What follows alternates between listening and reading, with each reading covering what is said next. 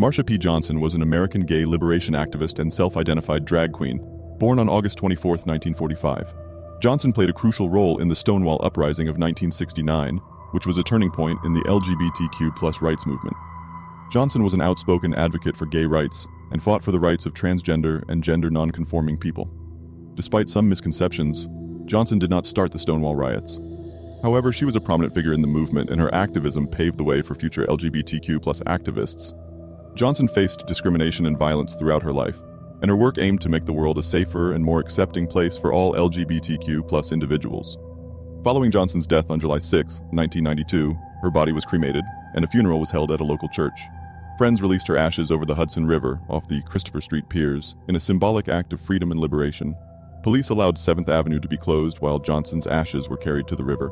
After the funeral, a series of demonstrations and marches to the police precinct took place to demand justice for Johnson.